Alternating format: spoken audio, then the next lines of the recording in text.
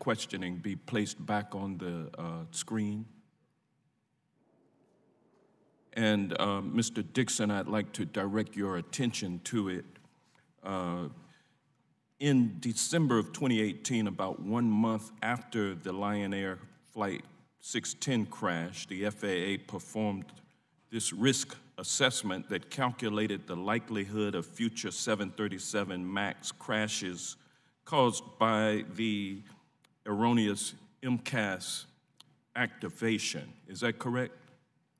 Yes, sir, it's correct. And this is the report that issued from that analysis, correct? Yes, and actually my previous answer, I should elaborate. This is looking at all of the factors that went into the accident. So not only MCAS, Not just but the other factors, yes. But you would admit that the results show an unacceptable risk.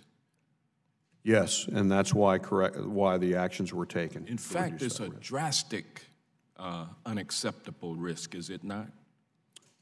Yes, so what it's indicating to us is essentially over about a 45-year period that we would have an unacceptable level of risk, and so we need to take action to be able to reduce that risk to the level that we want. So this is definitely an important document that exists within the bowels of the FAA, correct? It is a decision support tool. Remember that before data like this was... My question is that this document exists in the bowels of the FAA, correct? It exists, I wouldn't necessarily say I think we're pretty aware of it at the highest levels of the FAA now. When did the highest levels of the FAA, well, let me put it like this. Who was it that took action on this report, and when was the first action taken? The first action was taken just about immediately, I think. Is that correct, Earl? And so what was the date? What was the action taken?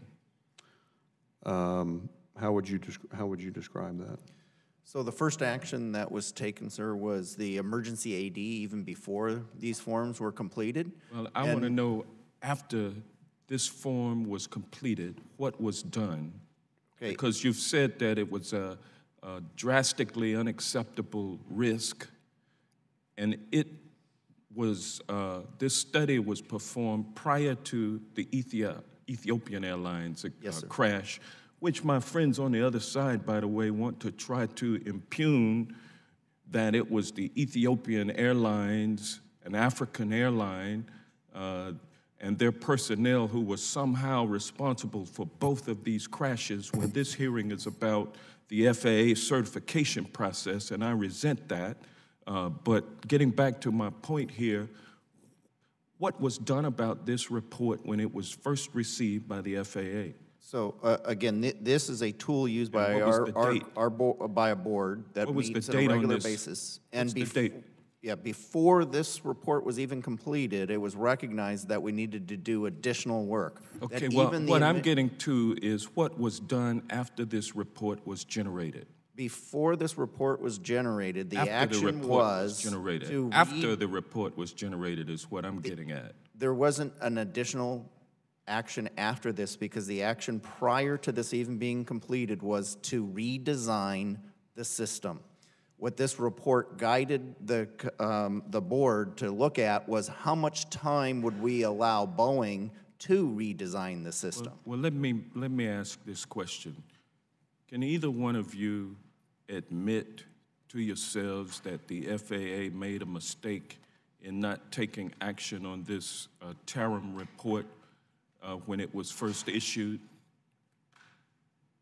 I would say that this is something that we need to look at very closely. And well, I mean, was a mistake made?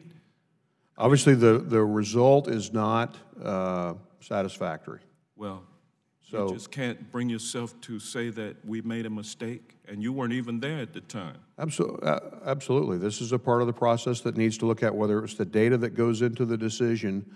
The decision did not achieve the result that it needed to achieve. Now, is the fact that the FAA overseeing Boeing with 45 personnel to 1,500 to Boeing, does that indicate that perhaps there is a problem with staffing in the FAA certification process so that we don't allow the fox to guard the hen house to the extent that it happened with the 737 MAX? If you could briefly answer his question, because we're over time. I think that that's something that we need to look at. It's not numbers as much as it is the skill set within the workforce, because that group that's overseeing the Boeing ODA has the ability to draw resources from without the agency, very similar to the way that a certificate management office oversees an airline.